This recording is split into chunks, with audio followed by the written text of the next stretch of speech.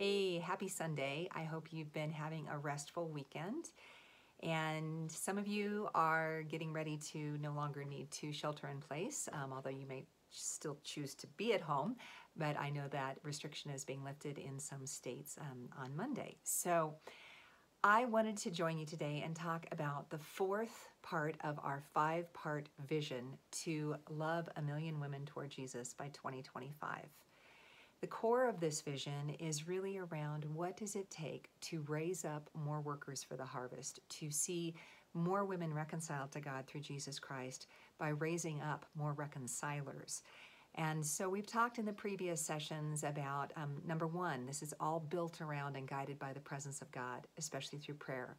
Number two, we see that women need to be inspired. They need to see that God has a purpose for them in Christ and the power to carry that out. The next part of what we saw is that women needed to be encircled. They need to be brought into a community of like-minded women who want to see the gospel advanced and who will go with them to love others toward Jesus. And today we get to number 4, which is really hard to do with your fingers, so how about that? Number 4 of 5, and that is that women need to be equipped in order to be raised up as reconcilers of the gospel. So reconcilers for God. So I am in a place of equipping. This is my home office.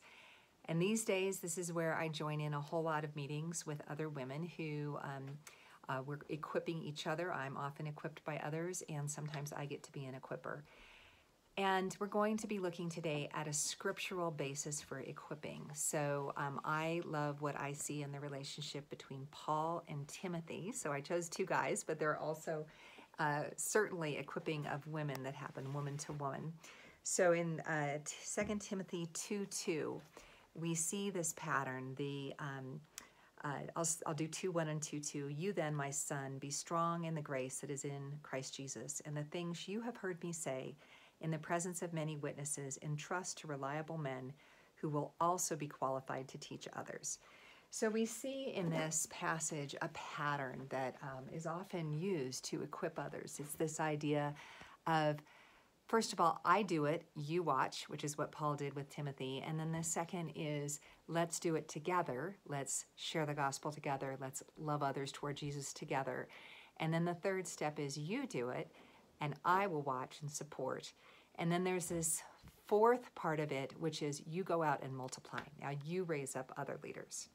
And when we learned from you, over 3,000 of you last year, what brought you in as a person who wants to love others toward Jesus, what helped you be ready to do that, we saw this stage called equip. And the same thing happened with you as what happened with Paul and Timothy, which is a leader walked alongside you and said, let's go together. Let's share the gospel. I'm going to show you how, you watch. And now I'm going to challenge you to do it, and I'm going to watch. And then finally, I'm going to challenge you to go bring someone else along.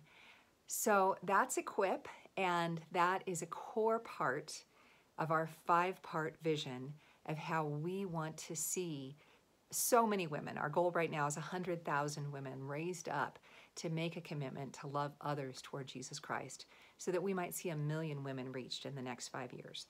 Now you may say 100,000 is a lot, but I want you to know you're receiving this email as one of tens of thousands of women who are seeing this today too.